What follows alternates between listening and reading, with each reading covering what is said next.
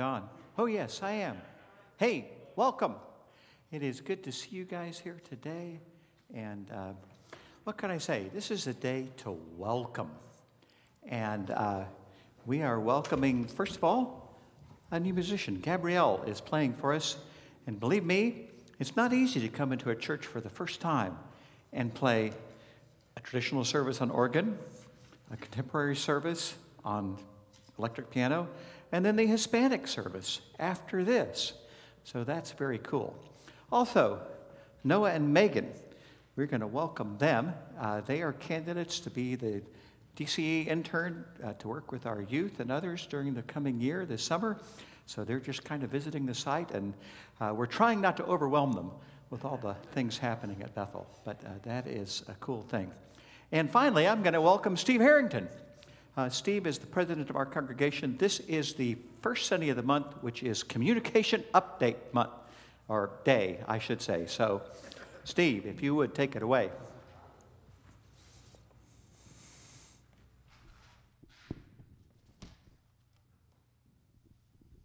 Good morning. Well, I have 6 points, and I think the first service, Tricia, who is my wife, counted, and I think I did it less than 5 minutes, so I'll see if I can do it under 5 minutes again. The first thing is you've already kind of been preempted here. We do want to welcome our DCE candidates, and so thank you for being here. Tricia and I had the pleasure of having them in our backyard last night for a COVID-free pizza party. And it was a pleasure, and hopefully you guys both felt the same way we did. We enjoyed it. Besides the fact of getting to learning about you, we really enjoyed your company, so thank you for being here. The second point is our COVID point. And I know the state of Texas has made several decisions, and that's fine and dandy, but I'm asking our opening committee and our committee to continue to ask all of us to do what we're doing now. I think in order to keep the congregation and those people who might be visitors and those people who might be willing to come back to live service, we will continue to social distance, we will continue to keep our masks on, and let's just continue to go forward that so that people feel comfortable coming to live service. So we don't want to make somebody feel uncomfortable. So I'll ask that we continue to do that. ELC is moving forward very, very nicely. Actually needing teachers, how cool is that? A year ago, we were trying to make sure that we financially kept our teachers financially with the PPP, and yes, we did have some parents that had to take their children out, but our ELC is now back to growing again, and we're back to almost capacity, so what a neat thing to be growing and need to hire teachers. So we are in the process of now looking for teachers, which is a cool thing. Capital improvement. You'll hear probably at some point, because we heard in the first service, you'll hear a little bit about the capital improvement. And yes, I won't steal his thunder, but yes, we are on our way towards our goal of 133 plus. But those of you that may not have offered something into that commitment or been able to feel financially that you can give, please consider so. And those of you that are live streaming, please consider so, because we'd like to get the capital together before we literally start turning wrenches and pull pews out and everything else. So, and remember, everything counts. So you may not be able to give a huge amount, but it doesn't matter. Everything counts. Another thing that I thought was powerful for the congregation to know as a whole, for the first time, we've crossed for the financial base. We usually been fluctuating back and forth, but now our financial base for our endowment fund is over $200,000. So that also is cool because we're able to give back every year. So now our money coming out of that for the interest and so forth is around $6,000. So we'll be pulling that money again as a congregation and voting on where we want to spend it. So how cool is that? The last thing I want to leave with is it's probably more me than anybody else. Maybe it's just because I think the congregation needs to know it and feel it. We have, a year ago, we got forced into a situation that we had never been prepared for. We may have always maybe dreamed about it, but no one really thought at Bethel. I've been here 50-something years. No one really thought about live streaming and recording our services. It sounds cool, but I can remember years ago Randy and I talked about having a camera over there and it'd be really cool for the shut-ins and so forth, but we never did anything. And now we're in a situation where we don't have a choice if we want to keep our congregation feeling like they're still part. So, with a lot of hard work and people giving and people dedicated to stay with it, including Natalie back there hiding behind her monitor, those people that kept us straight and kept working on trying to get us technology, maybe deprived congregation to the point that we kind of moved into the 21st, 22nd century. Now, this is what's cool. Now we're weeks away from being able to live stream our third service and our fourth service, which means we'll have the opportunity to reach relatives, friends, Panama, Guatemala, Africa. And I think that is so cool. So I'll leave with that and turn you over to your service. Thank you so much, and continue to keep together and continue to recognize what we do as a congregation, and to God be the glory. Thank you, Steve. It's always good to have a positive report from our leadership. But now, we're going to stand up and we're going to praise God with our first song.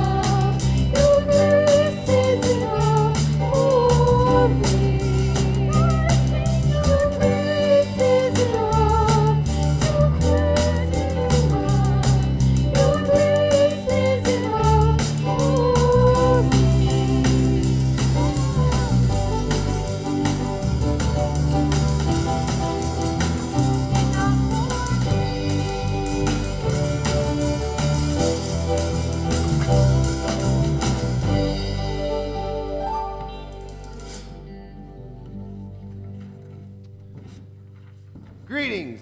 It is a great day to be in the house of God. We continue with our invocation. Welcome in the name of the Lord. Let us pray. O God, Father in heaven, have mercy on us. O Son of God, Redeemer of the world, have mercy on us. O God, the Holy Spirit, have mercy on us. We continue with the confession of our faith, of our sins. Have mercy on me, O God, according to your unfailing love, according to your great compassion, blot out my transgressions. Lamb of God, who takes away sin of the world, have mercy on us. Create in me a pure heart, O God, and renew a steadfast spirit within me. Lamb of God, who takes away the sins of the world, Have mercy on us. O Lord, open my lips, and my mouth will declare your praise. Lamb of God, who takes away the sin of the world, grant us peace. Having confessed your sins, I have good news. In the name and by the power of Jesus Christ, I announce to you that your sins are forgiven. As far as the east is from the west, God remembers them no more. And as God's forgiven children, we sing out our song of praise.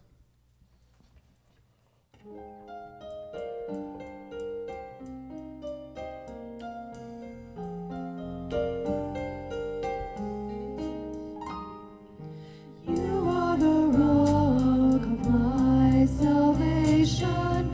You are the strength of my life. You are my hope and my inspiration. Lord, unto you will I cry. I believe in you, for your faithful love to me. You have been my help in time of need. Lord, unto you will I cling. You are the rock of my salvation. You are the strength of my life. You are my hope and my inspiration. Lord, unto you will I cry. I believe in you, for your faithful love to me. You have been my help in time of need. Lord, unto you will I cling.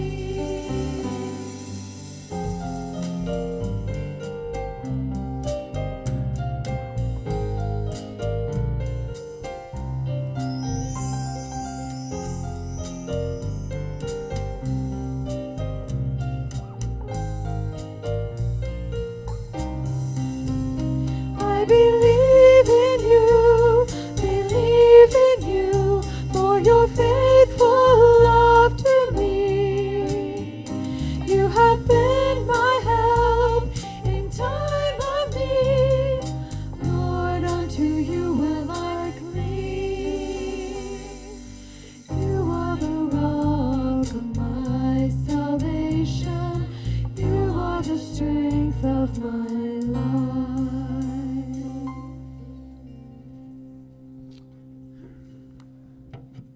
Join me as we pray together.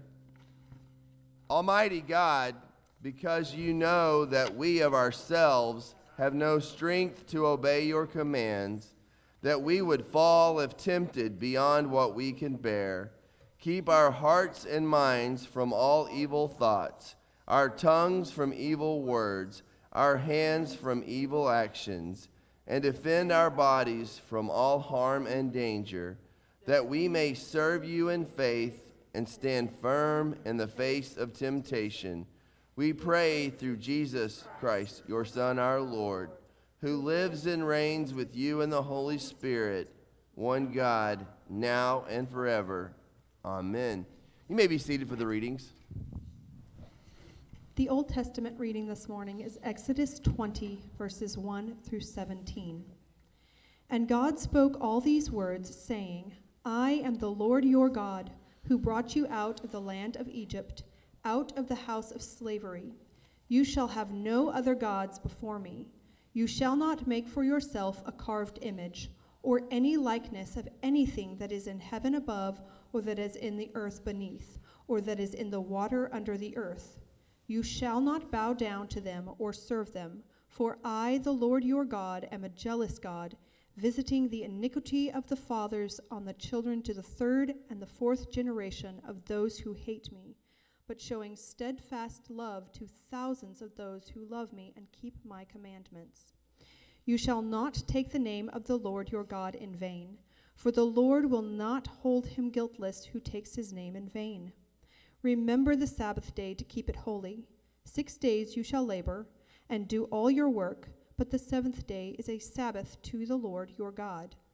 On it you shall not do any work, you or your son or your daughter, or your male servant or your female servant, or your livestock, or the sojourner who is within your gates. For in 6 days the Lord made heaven and earth, the sea, and all that is in them, and restored them on the seventh day. Therefore the Lord blessed the Sabbath day and made it holy. Honor your father and your mother, that your days may be long in the land that the Lord your God is giving you. You shall not murder.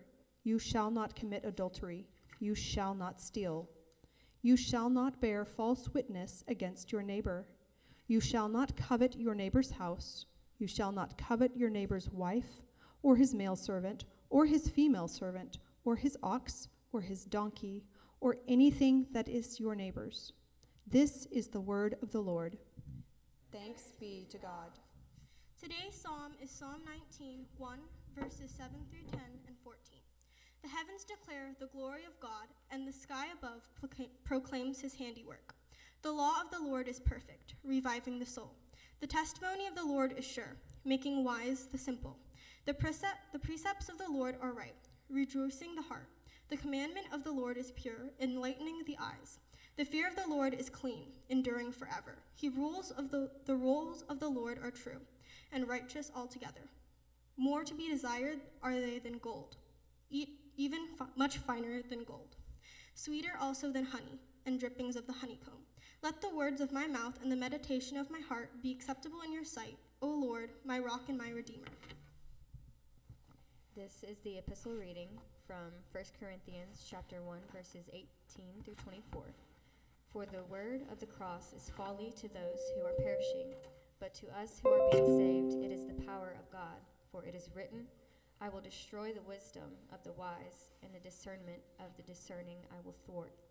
Where is the one who is wise? Where is the scribe? Where is the debater of this age? Has not God made foolish the wisdom of the world?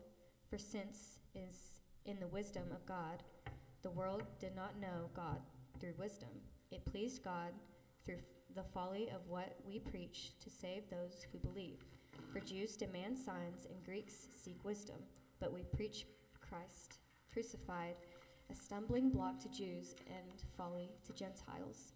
But to those who are called, both Jews and Greeks, Christ the power of God and the wisdom of God. This is the word of the Lord. Thanks be to God. Please stand for the reading of the Holy Gospel. The Holy Gospel according to St. John, the 2nd chapter. The Passover of the Jews was at hand, and Jesus went up to Jerusalem. In the temple he found those who were selling oxen and sheep and pigeons and the money changers sitting there. And making a whip of cords, he drove them all out of the temple with the sheep and oxen. And he poured out the coins of the money changers and overturned their tables. And he told those who sold the pigeons, take these things away. Do not make my Father's house a house of trade. His disciples remembered that it is written, zeal for your house will consume me. So the Jews said to him, what sign do you show us for doing these things? Jesus answered them, destroy this temple, and in 3 days I will raise it up. The Jews then said, it has taken 46 years to build this temple, and you will raise it up in 3 days? But he was speaking about the temple of his body. When therefore he was raised from the dead, his disciples remembered that he had said this, and they believed the scripture and the word that Jesus had spoken. And now when he was in Jerusalem at the Passover feast, many believed in his name when they saw the signs that he was doing.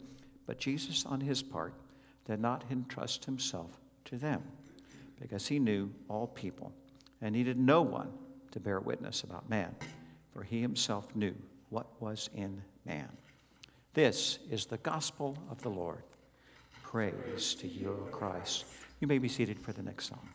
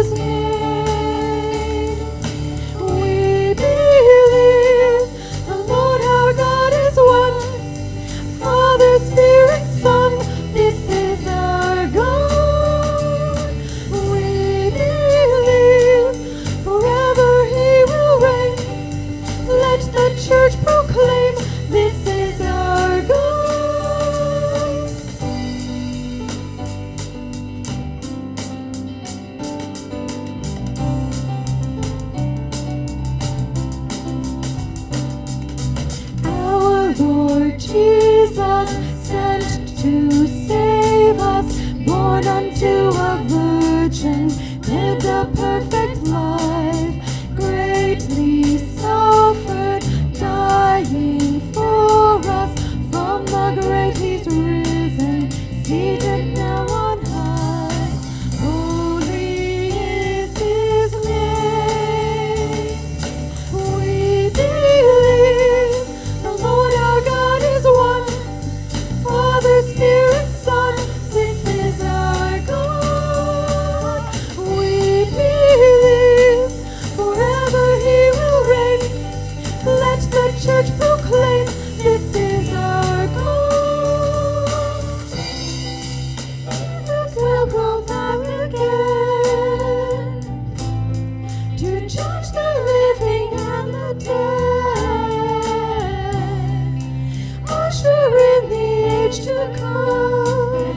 Everyone sing Amen.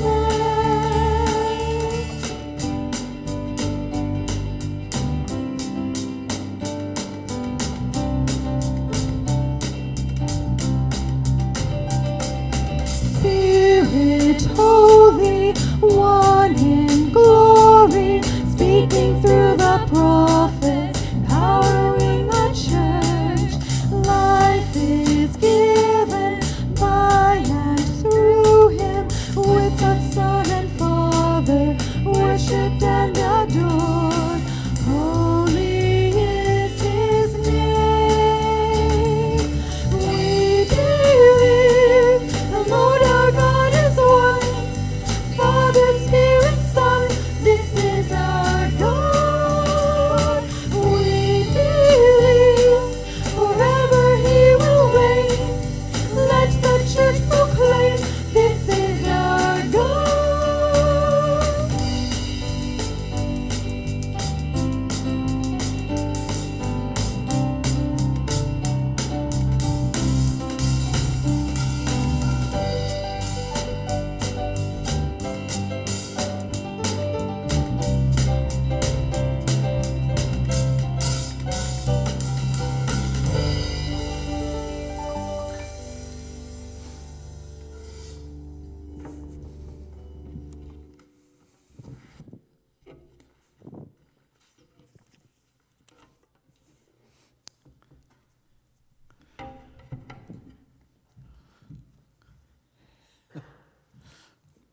All right, this is the time we have the children's message, and we're not having kids come up right now, but hey, if you're watching at home or out there, kids, hey, this is for you. And I have a couple things that I keep in my office, some praying hands. And actually, both of these were made for me by members of the congregation. Today, Jesus talks about God's temple being a place of prayer, not a marketplace. And I want to teach you something that I do every week with the kids in chapel. By the way, until last Wednesday, I had to do chapel for the early learning center kids on video, which was fine. But finally, Wednesday, they came back live for the first time, and it was so cool. But at any rate, some of you know there's a show on PBS called Daniel Tiger, and it relates to old Mr. Rogers back in the day. And they have all these great songs that they use to teach kids good things. Like the one I remember is, think about what someone else is feeling, think about, and you know, hey, that's a way to have empathy. Think about what someone else is feeling. But I decided, you know what? I need to make up a song about prayer, just like Daniel Tiger does. So this is the prayer song that I teach and use with our children in the Early Learning Center. And it goes like this. When we pray, this is what we say. Thanks God, wow, help me now. And what can I say? It does the three things that almost all prayers do. And one of them is to say, help. Generally, I think when we pray, that's what we pray most of all. Help, God, I'm helpless, I need your help. But there are many times, too, we say, thanks, God. What a beautiful day we have today. thanks for being able to be here to worship. So we say thanks. And then wow, which I would call praise. But sometimes you just look at the world God created or something he has done, and all you can say is wow. And so anyway, those are 3 ways to think about praying. Help, thanks, wow. And that little song helps us to remember that's how we pray. All right, boys and girls, thank you. And grace, mercy, and peace to you from God our Father and the Lord Jesus Christ. Amen. The sermon text today is the gospel reading, which I already read from the Gospel of John. I don't know what's happening in your neighborhood, but in my neighborhood, there's some major house cleaning going on. Not just the old spring cleaning, which I don't even know if anybody does anymore, but at least 2 homes in my street have a pile of ruined carpets and stuff from the water damage, from the snowpocalypse. By the way, I just learned a new word for that event a few weeks ago, Dalaska, okay? I kind of like that. You know, what a mess for some of my neighbors to have to deal with that. And there are many people dealing with that today, so people are cleaning the house. Now, what's interesting to me is that this whole COVID-19 thing, which, by the way, this is the year anniversary, I think, or next week is, depending on where you rate it from, has been a time where I think people have been able to do a spiritual house cleaning. It's really been like a year-long Lent, you know? We've been having to give up all kinds of stuff for the last year. And what that does for us is perhaps gives us time to reflect, to repent, to think. So this has given us a chance for a spiritual house cleaning, if you will. So in today's text, Jesus does a house cleaning of the Father's house. By the way, there are 2 times in Scriptures where Jesus clears out the temple. One here at the beginning of his ministry, and one during Holy Week, which kind of brought everything to a head, which led to his crucifixion. But here Jesus cleanses the temple because it is very easy to turn anything into a money-making opportunity, even religion, even faith. So the leaders of the church of that time saw a need. Well, these people are supposed to come 3 times a year to the temple for these various festivals like Passover, and they need to make offerings. So rather than hauling, you know, a sheep or goat or ox or whatever 100 miles or so to come here, let's have a place where we can sell these things and people can buy them, and let's have money changers so we get in right currency and all that kind of stuff. And that maybe is okay. You know, so far so good. But what happens, and what happened then and still happens today, is people take advantage of these situations. It's kind of like a few weeks ago when if you wanted to find firewood, you had to, you know, pay through the roof to do that, or water, or whatever. And that's what was happening at the temple. They were overcharging for one thing, but there was something else going on too. And they were really hurting the Gentiles, the Greek believers, people who weren't Jews by birth, but who still worshiped the true God. And let me explain this. So the temple at Jerusalem, first built by Solomon in about BC, 1000 BC, and torn down by the Babylonians, rebuilt by Zerubbabel around 400. And now it's being refurbished by King Herod. That's why the 46 years, they say. It had zones of holiness. So the Holy of Holies, the most holy place, you could go into that once a year and only one guy, the high priest, on the Day of Atonement. That was the only time you could go to that most holy place. The holy place, just outside of that, you could go in every day to offer incense, but then again, it was only the priest who was on duty. Outside of that court was the court of the Jews, and in this case, Jewish men could go and worship and pray there. Then the court of the women, where Jewish women could come and worship and pray. And then finally, the court of the Gentiles. That was the outside court where people who weren't Jew by birth could come and worship and pray. So, guess where the Jewish leaders decided to put up the marketplace to sell all the animals? You got it. The court of the Gentiles. Can you imagine coming 100 miles to worship and pray to God and to have the place where you were allowed to do it be smelly with all kinds of animals and noisy with all kinds of people selling stuff? And, you know, that's really what Jesus objected to. And that's why in the second cleansing, he said, my temple should be a house of prayer for all the people, including the Greeks, the Gentile believers. And so that's what really upset Jesus. And that's why he took that whip of cords. By the way, the only time we know of in the Bible that Jesus wields any kind of weapon at all. But I kind of guess if you'd have just looked in his eyes at the indignation, that would have driven all those people out anyway.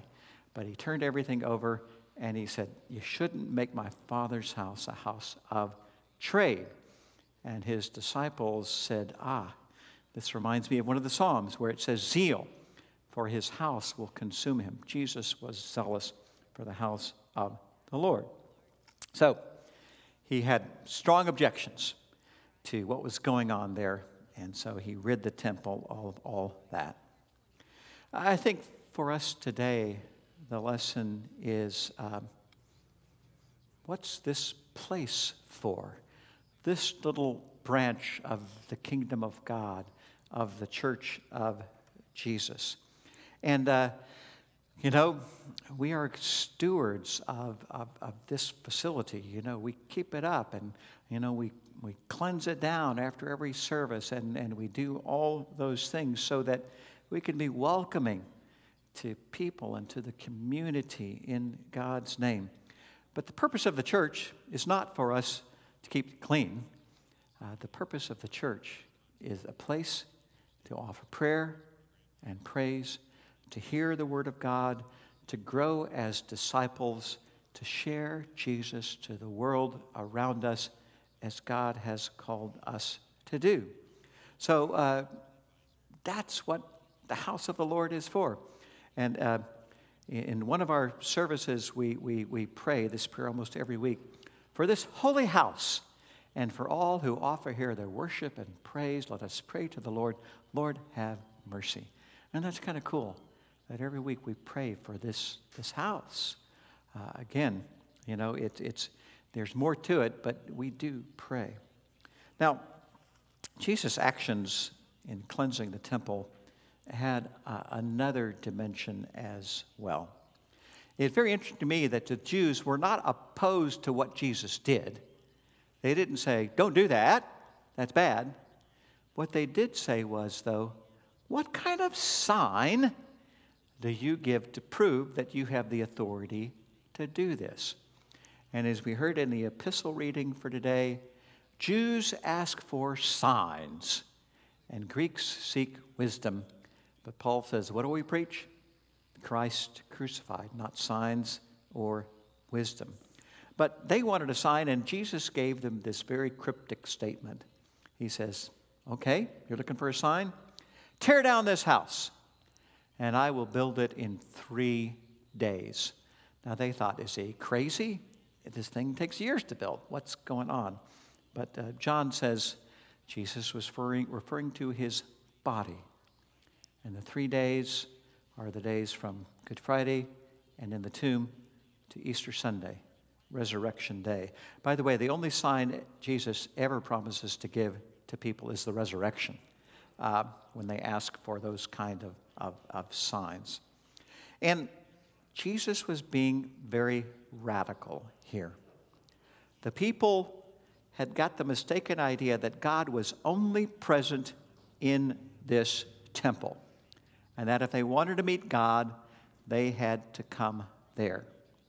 Jesus says in Matthew, something greater than the temple is here. And he's talking about himself. And you know, honestly, the people of those old times trusted in the temple too much. You know, read the prophet Jeremiah. This is the temple of the Lord, the temple of the Lord, the temple of the Lord. No one can destroy it. And of course, that's exactly what happened. It was destroyed. God's saying, no, I'm not just there. Yeah, I am there, but I'm elsewhere as well. It's very interesting to me that in this last year, we have gotten an appreciation for the presence of God everywhere.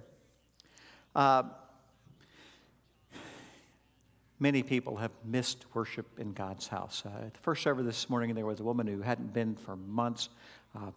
This gentleman right here hasn't been all year. And isn't it great to be in the Lord's house? How wonderful that is. But we've also learned over this last year that we could worship God, online as well.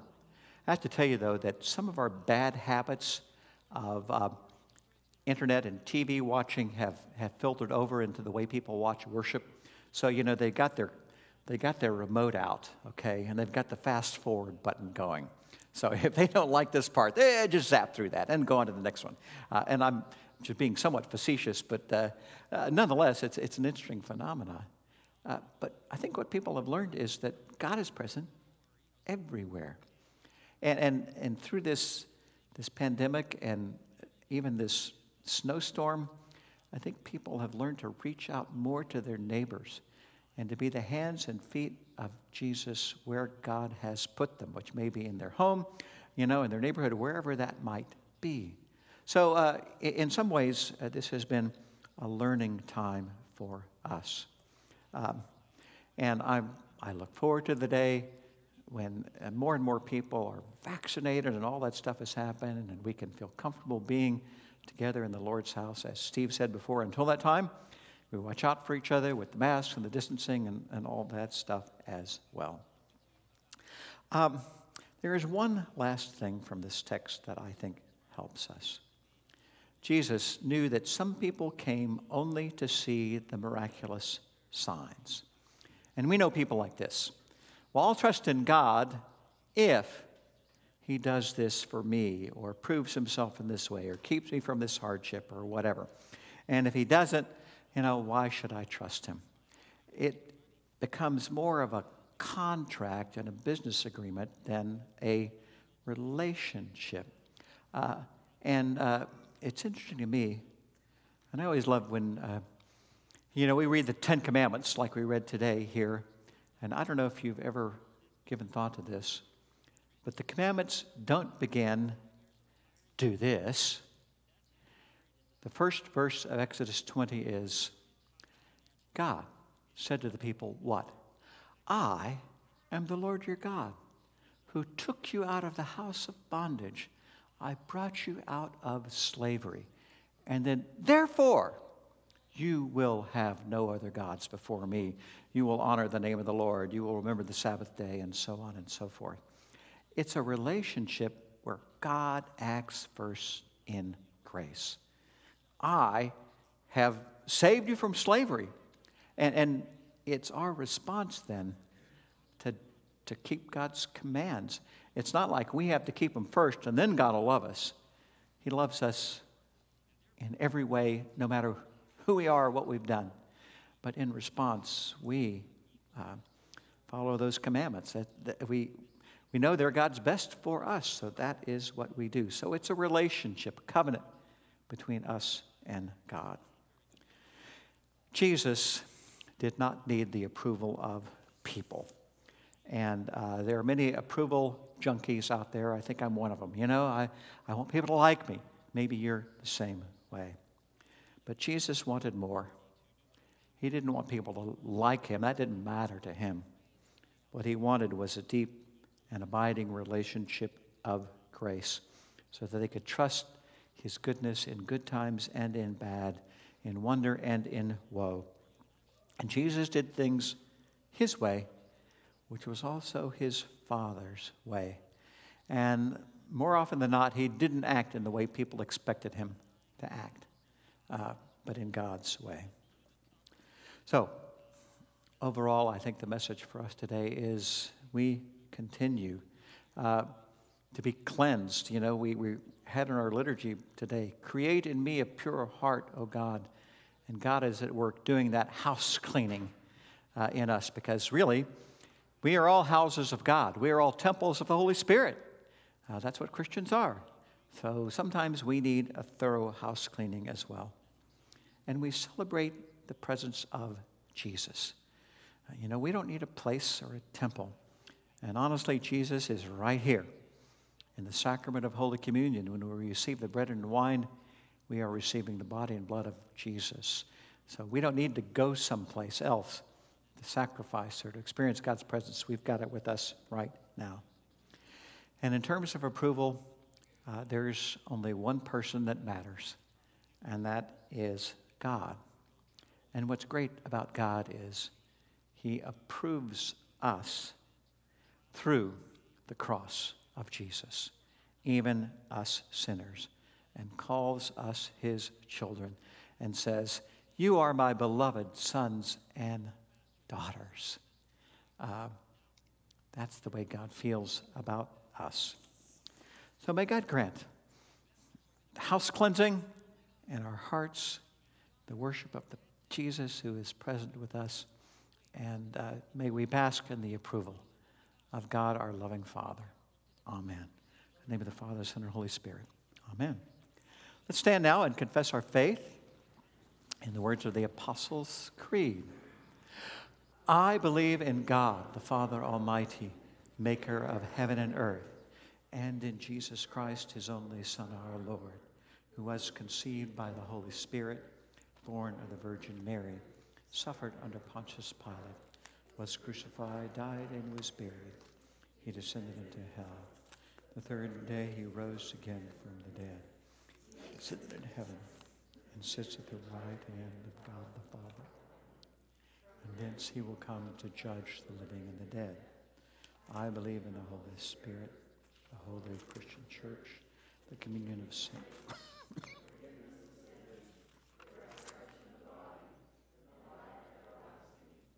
Amen. You may be seated. This is the time in our worship when we would normally bring our tithes and offerings together. Of course, we're not passing the plate because of just being an abundance of safety, as Steve mentioned at the beginning of the service.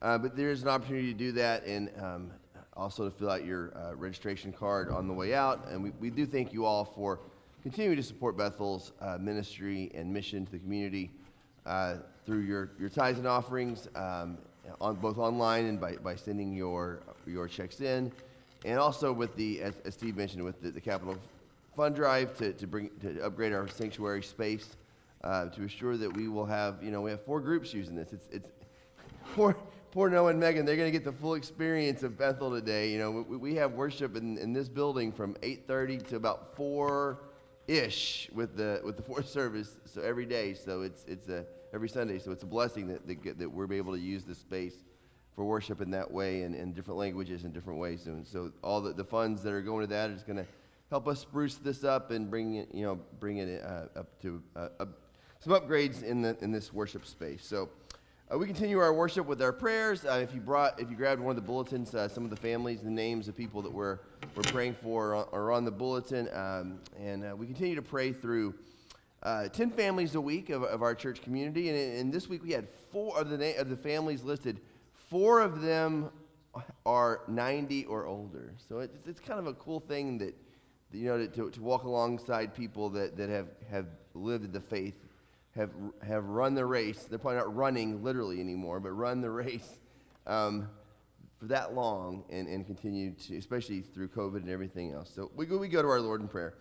Father God, we come to you just grateful that you are the creator of the world. That we were reminded in our readings this day of your commandments and your Son who came to not, to fulfill the commandments, because knowing that we never could. But those commandments still matter, and the way we treat each other still matters, and the way we respond, and the way we show our love to you matters, Lord. But we pray that we will be people that don't do these things out of any sense of obligation or out of any sense of gaining your favor, but in response to the incredible love that you've shown us, especially through your Son who died on the cross on our behalf. We pray for this season of Lent, that we would use that to grow deeper to you as we meditate on your word and on your passion, and as we prepare for Good Friday and Easter Sunday. We pray for the suffering, Lord, among us, for Lil, for Teresa, for Bob, for Mark, for the families in our church, in our Bethel, and our community center, and our early learning center, and our school partners and our partners in the community, all that are especially battling things around COVID and other suffering. We pray for Mel, asking for comfort in the loss of his son, Barry. We pray for the following families of our congregation, for the Hedge families, Lord, for the Hale families, for the Harmon families, for the Hanson families, for the Harms family, Lord, for the Harper families, for the Harris family, for the Hay families, and for Harrington, for Elise Harrington. We pray that you will remember all these families in your mercy, and that you will continue to encourage them as part of the Bethel community. We thank you, Lord, for Gabrielle and her starting this Sunday as our interim worship leader, our music leader. We thank you for the visit of Noah and Megan to consider how you may be using them or us to be a part of their DC internship experience. We pray as we continue to go through COVID, and especially even as things are improving and cases are going down, but there's still so much out there, Lord, that we need to be mindful of. So we pray for patience during this time. We pray for a sense of community. The people who are isolated will feel reached out and loved. We pray for those that have been impacted financially from this, business owners and the like. We pray for people to make good decisions in this, Lord. We pray especially that for those who are a prayer of thanksgiving, for those especially at risk who have already been vaccinated, and that vaccine will be made available for all soon. And as we come to your table, Lord, we pray that it will strengthen us, that experiencing your very body and blood, the mystery that it is. We don't know how it all works, but we trust in the words that your Son gave us, that it will strengthen us. So we pray all these things, boldly praying the words that you've taught us. Our Father, who art in heaven, hallowed be thy name. Thy kingdom come, thy will be done on earth as it is in heaven. Give us this day our daily bread, and forgive us of our trespasses, as we forgive those who trespass against us. Lead us not in temptation, but deliver us from evil. For thine is the kingdom, and the power, and the glory, forever and ever. Amen. As we get ready to come to the table of our Lord, just a reminder of that, one, you have the option of taking it from the pew. We have the kits if that's your preference. Also, after the Lamb of God is sung, we will invite you to come to the table. We ask you to stay kind of in your bubble or your family group, and give space for the group ahead of you while we do that. So we're still want to honor the social distancing and all that, just as Steve said, is to keep people feeling safe and comfortable in worship. So we pray we just encourage you to do that. It was the night on his betrayal that our Lord Jesus Christ took the bread from the Passover meal. He broke it. He gave the disciples, saying, "Take and eat. This is my body, which is given for you. Do this in remembrance of me." In the same way also he took the cup, having given thanks, having blessed it, he gave it to them, saying, "Drink of it, all of you. This cup is the new covenant of my blood, poured out for you for the forgiveness of your sins. Do this as often as you eat and drink this in remembrance of me."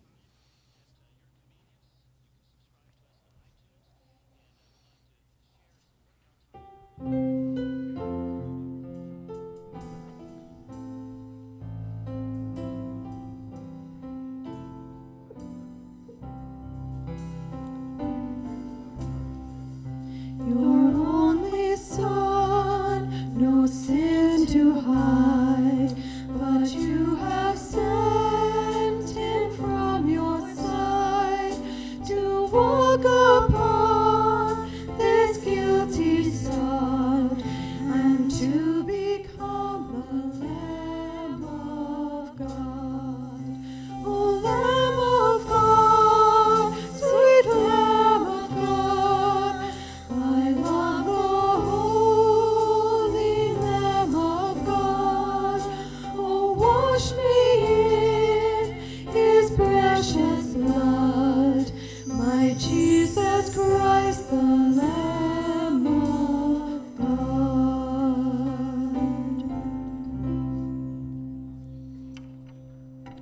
Musicians first, welcome to the table of our Lord.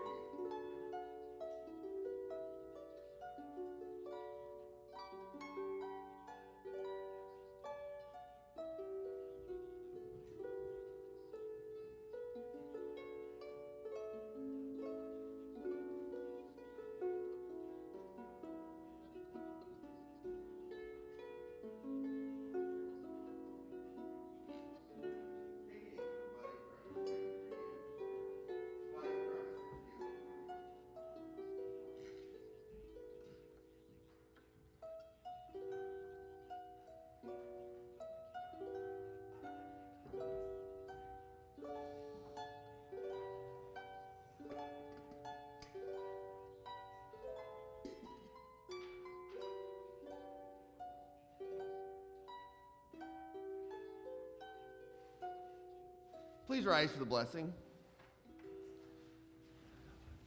Now may the eating and drinking of Christ's very own body and blood strengthen and preserve you this day forward. Depart in his peace.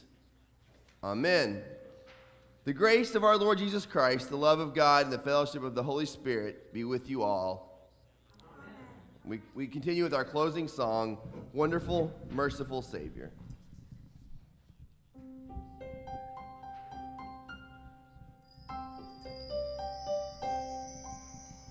Wonderful, merciful Savior,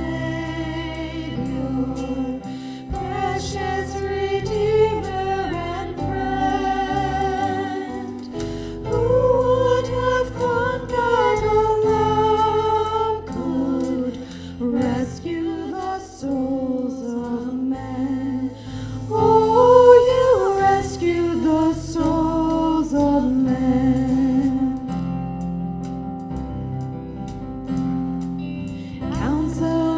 Comforter, keeper, Spirit we long to embrace. You offer hope when our hearts have hopelessly lost the way. Oh, we hopelessly lost the way. You are the one that we praise. You are the one we adore. You give the healing and grace our hearts always hunger for. Oh, our hearts always hunger for.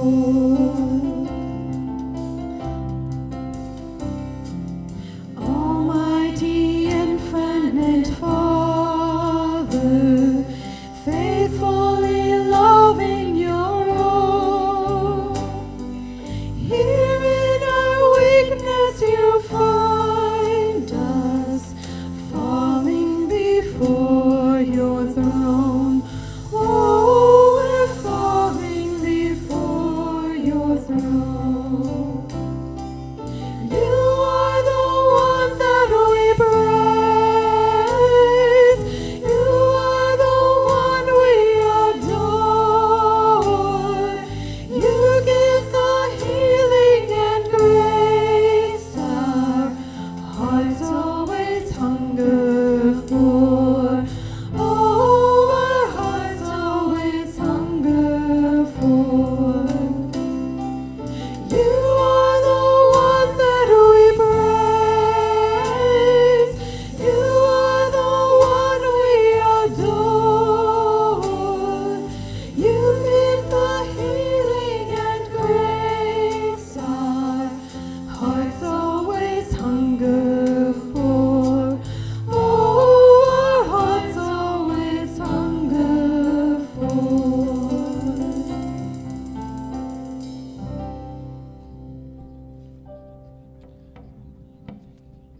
Go in peace to love and serve the Lord. And we invite our youth. They're going to stay and hang get a chance to get to know Megan and Noah. So we'll be hanging out at the gym here in a little bit and having lunch and all that good stuff. So thank you all.